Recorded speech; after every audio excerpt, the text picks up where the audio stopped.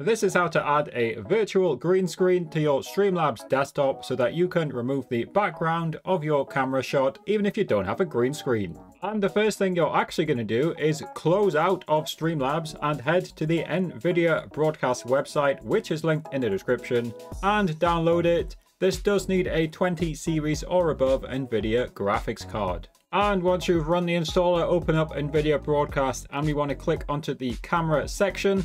As you can see, I've now got my camera on. Make sure you find the correct camera on the drop down list. Click on the drop down, and if you've got 1080p or 4K, set it to that. If you have 60 FPS, set it to that. And here's where the magic happens. Let's remove this messy background. Let's click add effect. Under the drop down, I'm going to look for background removal. Nothing's happened yet. That's because I've got to click this checkbox. And now you can see my background's been removed. It looks pretty good compared to other applications. I'll leave mine on quality for the best looking background removal. And now let's move on to the fun part. Let's add it to Streamlabs. So it might sound a bit odd, but I'm actually going to press the X button to close it. If you look on the corner here, you can see it actually is still technically open. Now, of course, let's open Streamlabs and let's get it looking like this. To do that, firstly, we need a background. Click the plus button. And if you just want to add your computer screen as the background, choose display capture. If you want a static image, choose image, or if you want a video background like I had, choose media file. So I'll click add source.